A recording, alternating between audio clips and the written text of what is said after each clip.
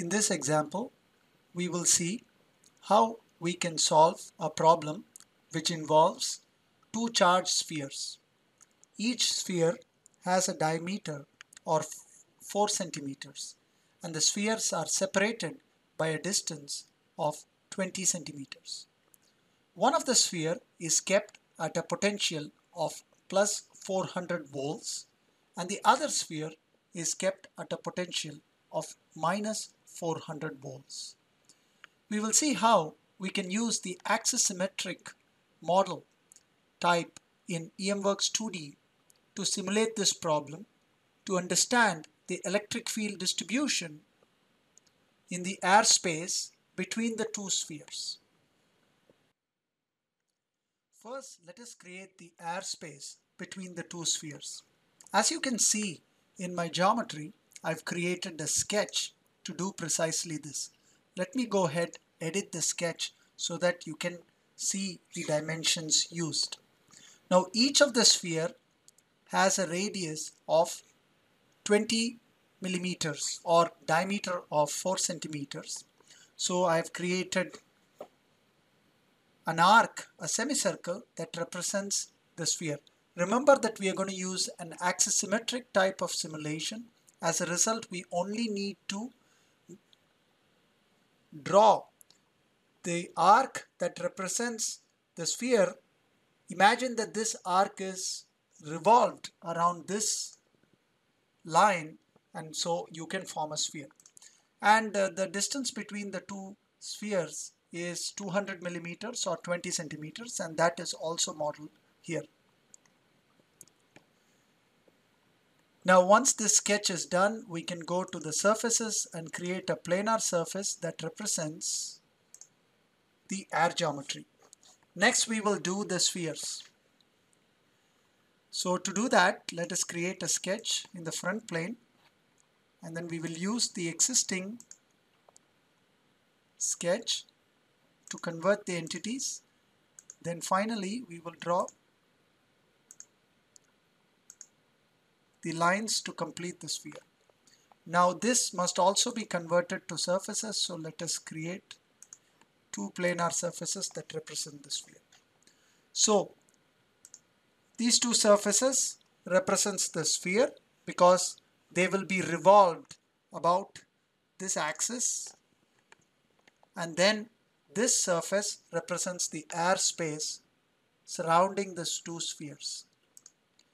Now the only thing that is left to do as far as SolidWorks modeling is concerned is to create an appropriate coordinate system that we can use to do a 2D simulation. So let's go insert reference geometry coordinate system. Let's place the coordinate system on one extreme end.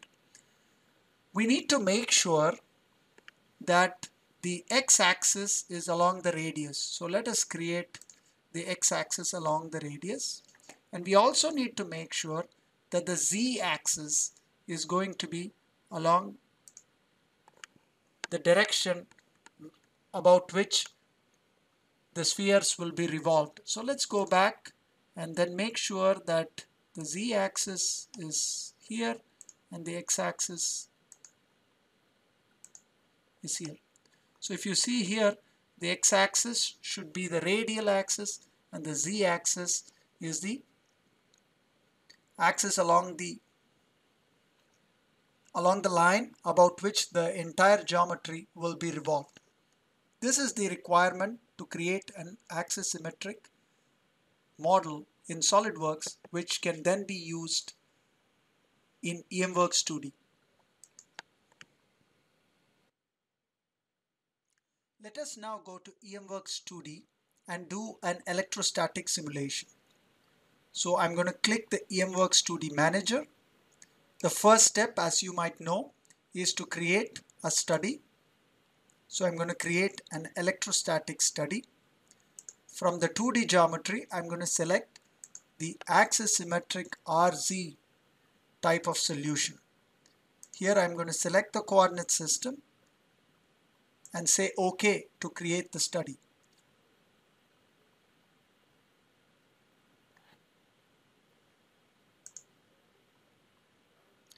Once the study is created, it will create a study tree. Now we need to define materials. So we're going to select the surface that is actually the air geometry. Right click. From my favorite materials, I'm going to select air. Then we select the two surfaces, and then this is some conductor material. So let's go ahead and select copper. Once the material is defined, we would now go ahead and define the voltages. As I mentioned earlier, one of the spheres is kept at a voltage of 400 volts and the other sphere is maintained at a voltage of minus 400 volts. And the objective now is to understand the electric field distribution and the potential distribution between the two spheres. Let's go ahead and do a mesh. I'm going to go ahead and create a mesh. Let me introduce you to a couple of mesh options. Because we have curved structures, we're going to use accurate curvature representation, and also the element growth rate can be made a little bit tighter so that we have a nice uniform mesh going out of the two spheres. I can make the mesh a little bit finer and say OK to create the mesh.